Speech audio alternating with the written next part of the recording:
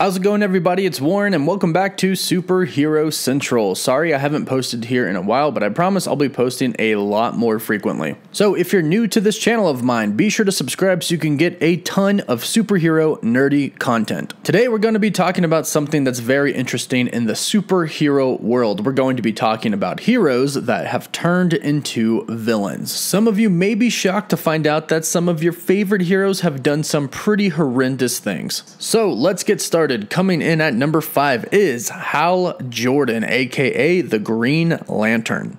The complete destruction of Hal's home, the town of Coast City, by the villain Mongol, sends Hal into madness. Hal snaps and he goes on a killing spree, destroying most of the Green Lantern Corps, including killing his own friend Kilowog. He would even kill his old mentor Sinestro by snapping his neck. When the Guardians try to take his ring away from him and stop him, he snaps even more and he kills all of the Guardians except for Ganthet. He then takes on the name Parallax and becomes a villain of the DC universe. He would then attempt to rewrite history in order to stop the destruction of his hometown, Coast City, by using the combined power of the rings from the Green Lanterns in which he killed. This would prove to be unsuccessful, but for the next decade, Hal Jordan as Parallax would continue to terrorize the DC universe as its villain. But eventually he would go on to sacrifice himself to save the Earth. Coming in at number 4 is Thor. Some may be surprised to find out that Thor once ruled Earth and he was responsible for thousands of deaths of innocent people. Although it wasn't his intentions, it did happen. In this story, Thor is the ruler of Asgard and Loki is his right-hand man.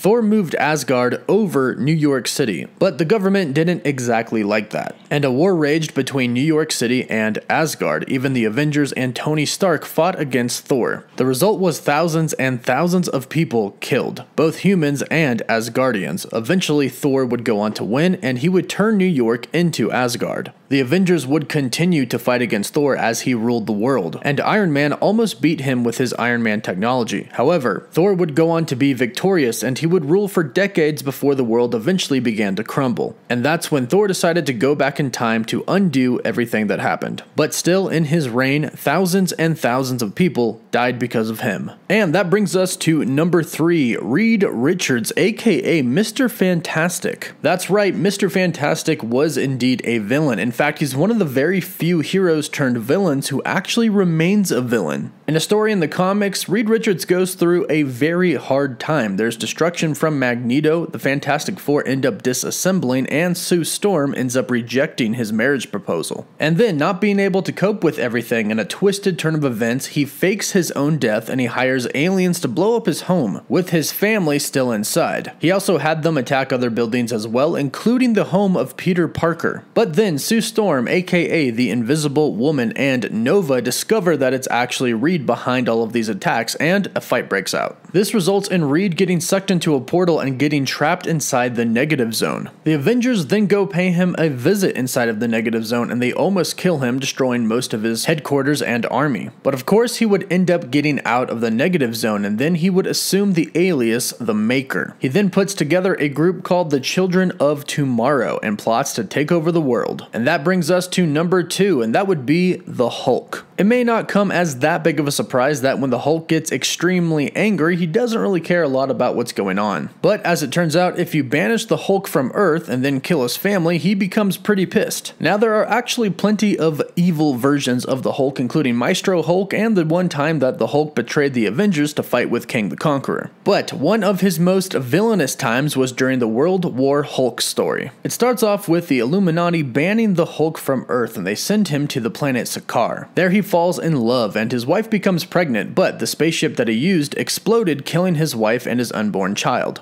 He believes this to be an attack from the Illuminati, and now he is much more powerful thanks to the radiation from Sakaar, and he returns to Earth to get his vengeance. When he gets to Earth, he defeats nearly everybody. He defeats Iron Man, Ghost Rider, the Gamma Corps, the Avengers, the Mighty Avengers, Doc Samson, and the Fantastic Four, including Black Panther and Storm. He then imprisons all of the heroes and he puts obedient discs in them that prevents them from using their powers. He then defeats the entire US Army, including Thaddeus Thunderbolt Ross, and then he even goes on to defeat Doctor Strange. He goes on to make all of the heroes fight each other to the death, but it stopped when he finds out that the Illuminati weren't actually responsible for the explosion. After a series of events, Tony Stark would eventually use a weaponized satellite that would fire on the Hulk, leaving him unconscious and returning him to Bruce Banner form. And from there, S.H.I.E.L.D. would arrest him. And coming in at number 1 is Superman. Superman doesn't really have the no-kill mentality that Batman does, and there are plenty of times where Batman went completely crazy and brutally killed people. In the Injustice Gods Among Us story, the Joker fools Superman into killing his wife, Lois Lane, and his unborn child. In this story, Superman turns very evil and he kills many different people, starting with the Joker. Superman would get his revenge on the Joker by punching his fist directly through his chest, obviously killing him, and at this point in time he decides to stop trying to save the world and rules over it. But of course Batman and pretty much every other hero decides to fight against him. During this story he strangles Psylocke, almost killing him if it wasn't for Ganthet stepping in to save him. Green Arrow decides to take Batman's side and decides to go up against Superman alone, believing that he won't actually kill him.